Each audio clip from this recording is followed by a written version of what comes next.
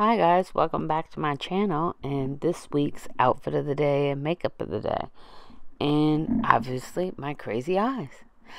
So this palette that I have on today just happens to be the Sweet Peach palette, and the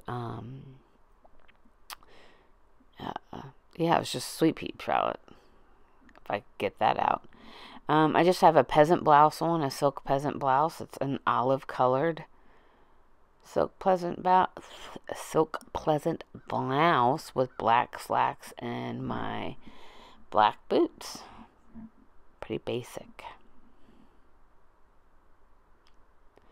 And this look here is with the Morphe 9, I want to say it's the 9C palette. I'll double check that and put it in the box below. And that's a Kylie lip I have on this day. The dress that you're getting ready to see is a LuLaRoe dress. It is not the Julia, but it starts with a J, something like that. It's LuLaRoe leggings and my shoe boots. The leggings are yellow, same color as my sweater.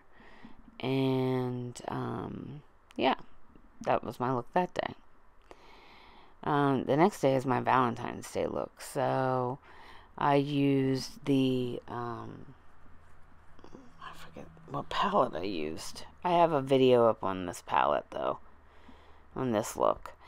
I'll link that below as well. I have a pair of pink slacks on from New York & Company, and then a pink Lucky jeans blouse with a burgundy sweater, because there's burgundy flowers in the blouse.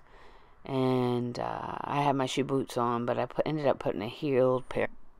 I'm sorry about that. So I was saying I ended up putting in a heeled pair of wedges on because it was warm outside that day. So this look here was with the Jaclyn Hill palette from Morphe, and then I put some pigment on, or some glitter on, I should say, in the center of my eye.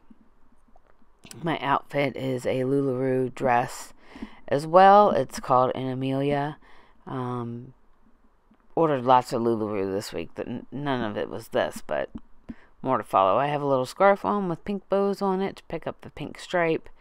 And then I don't know if you're going to see it, but I have black leggings on. And with my black leggings, I have my Doc Marten boots on, just to be a little bit edgy.